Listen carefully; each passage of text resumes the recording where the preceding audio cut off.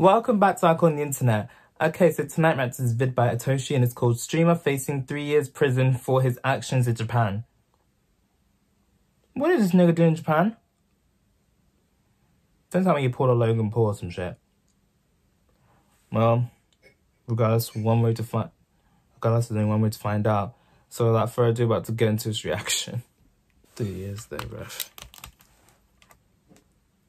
The streamer that we're talking about today just found out his own actions actually have consequences. He went viral a couple months back when he flew out to Japan to essentially just disrespect the culture and the people of the country for attention on his stream. It was clear from the start that this guy was just so desperate for attention that he was going to self-destruct by either getting in trouble with the law or getting hurt. And the latter quickly happened because he was punched in the face multiple times in the street after he repeatedly did the disrespectful actions. Then, of course, he had the police called on him multiple times. He had various bikers pull up on him and even a YouTube group of Japanese influencers. I'm very unsure on what actually happened there because there were some rumors that some of those guys were associated to the Yakuza somehow. But either way, someone scared him enough to make an apology and flee Japan. And from there on out, it seemed like the situation was over. Maybe he actually learned his lesson. But if he did, I wouldn't be making this video because as soon as he got away from Japan, he instantly started dissing Japan and the Japanese people over and over again on his streams. Essentially, he was just proving to the world that he was a coward and he would still do anything for attention. But I guess as all the hate he received calmed down, he assumed it was safe for him to return to Japan and continue his antics. And now it seems like he severely regrets that decision because as soon as he showed up, there were multiple videos of him being punched by random people. But on his last stream in Japan, he opened it claiming he was being by the police. It's a little bit late. Thank you. That's why I started the live stream because I am currently being. What a clown. As you can see behind me, look. I'm being. The things people do for attention. Look at this clown. By the police. It's a little bit late.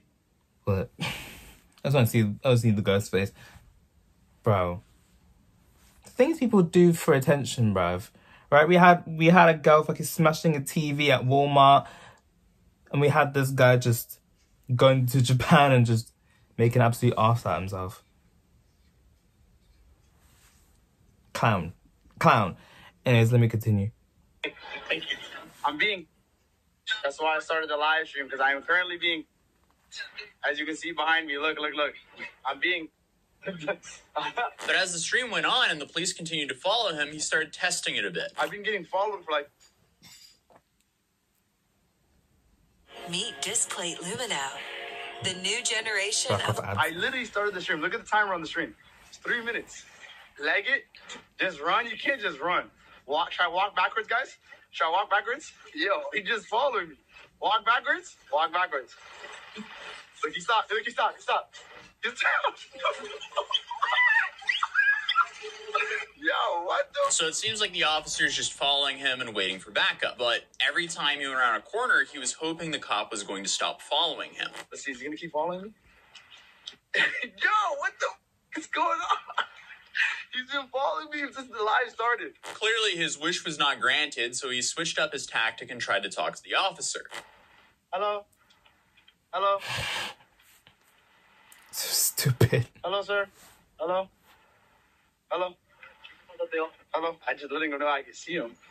Yo, this is... Follow him. I'll try to follow him. I'm gonna stop, then he stops. You can't make this up, chat. At this point, I would assume that he's probably recognized that he's messed up severely, but if he didn't then, he will now because backup arrived. And he's still outside right here. Oh, whoa. Backup. Get him. What's up, you guys? Hello, what's up? What's going on? What is going on? Oh my god. Huh? Passport? You need my passport? Check. Please check. No problem. Daijobu. Thank you. Daijobu, guys. I'm black. Check. What? English, please. Yeah. Thank you, guys. Yeah, no problem. Daijobu.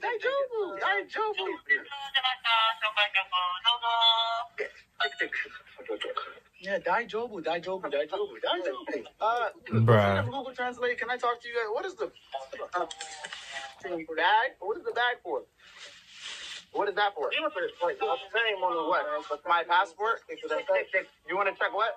From what I've read about this, they didn't arrest him earlier because they were compiling evidence against him, and this guy was just dumb enough to F around in Japan for almost another month after returning. This is textbook definition of F around and find out, but the police had him empty all of his belongings into a bag, and it seems like he realized he was cooked when they wouldn't give him his phone back. Can I have my phone first? Give me telephone number, please. You're under arrest, son.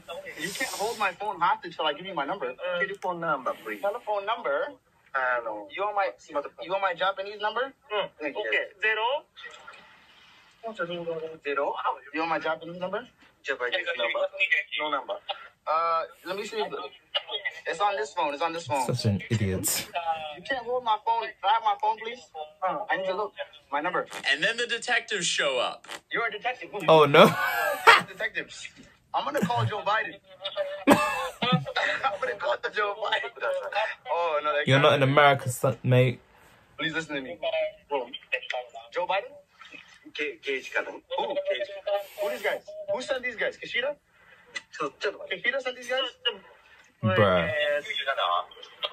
Yo, somebody call Joe Biden. Somebody call the U.S. Embassy right now. Please, be quiet. Dude went from having like one officer to 12 police officers real quick. But then they put someone on the phone who actually spoke English to him. What's are you a translator?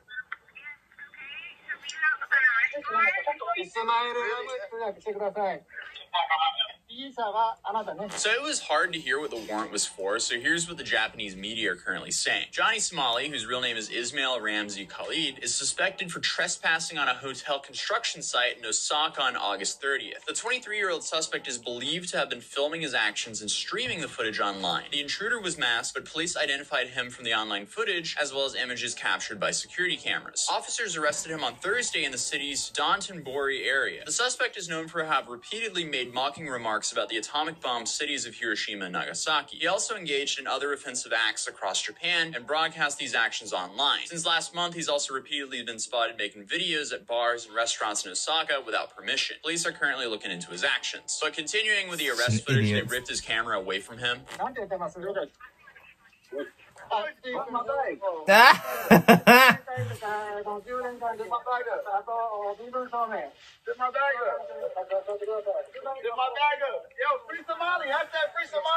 And then the realization of what's actually happening. This is why you can't act the fool abroad. Because you don't know what the laws are like abroad. How do you know the prisons there are not more harsher than the ones on your own home turf? Bro. You play stupid games with stupid prizes. Bro. People are so brazen these days. I can't. They kicked in, he started panicking. Can you free some? Can I speak to a lawyer? Can I speak to the embassy? But somebody call the embassy. Mods, call the embassy. Mods, call the embassy. Call the embassy, guys. Mods, call the embassy. Call the embassy, mods. Call the embassy. Call the embassy. Free Somali. Call the embassy, man. The stream then ended with Japanese police trying to figure out how to turn off the stream. No. So it's safe to say this man cooked himself. But to give an example of how cooked this man currently is, Japan has a 99.8% conviction rate. The high rate is apparently due to prosecutors only pursuing cases they are confident they can win, which is most likely why it took so long for them to arrest him. But then this absolute moron decided to return to Japan, F around, and break the law while streaming it for the entire world to see. So how dumb can you be? I guess he was just dumb enough to think that nothing would ever happen because he did it for an entire month a while back. So I guess that just secures him a spot in the Hall of Fame of morons. And to make things even worse for him, the Japanese Penal Code states that trespassing on another person's property is punishable by up to 3 years in prison or a fine up to 100,000 yen. Trespassing includes illegally entering a residence, building, or ship. Then to add on top of that, he was not cooperating with the police. They might throw an indecent exposure charge in there as well for a part that I couldn't show on this video for obvious reasons. Then to make things even worse, under Japanese law, suspects can be detained for up to 23 days without a charge, and you're not able to request bail during this period. So most likely, he's going to overstay his visa and get penalized for that as well. This moron has no one to blame but himself, but it's going to be interesting to see what happens in this case. Damn.